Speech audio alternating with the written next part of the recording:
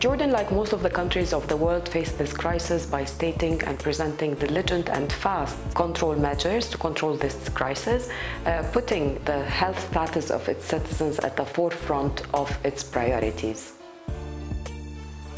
No one can deny that this crisis is affecting major sectors like education and major society segments like school students. In the context of Jordan, school students had to move in a very short period of time from a normal classroom setup into a complete virtual distance learning experience via TV channels and online platforms.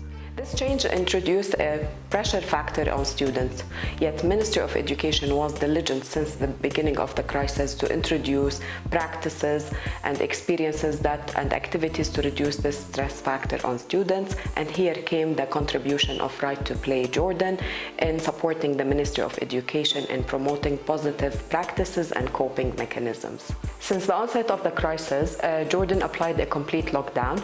At that time, we moved into a home-based work modality at Right to Play Jordan, and we initiated a number of virtual meetings with Ministry of Education to learn more about their needs and priorities during this period of time, and also to share our play-based learning approaches and navigate ways of collaboration and partnership. These meetings resulted that that Ministry of Education requested that Right to Play to deliver physical activity videos as an extracurricular activities to be broadcasted on all their TV channels.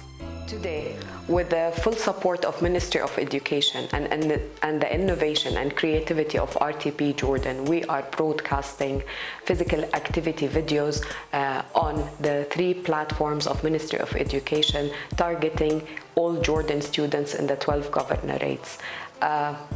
We are very proud of our partnership with Ministry of Education and very proud of this achievement.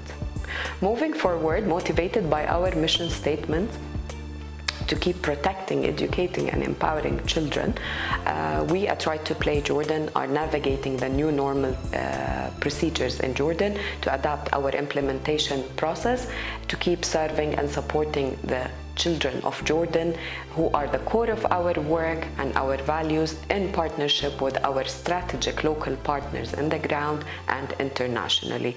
Please stay tuned for further updates.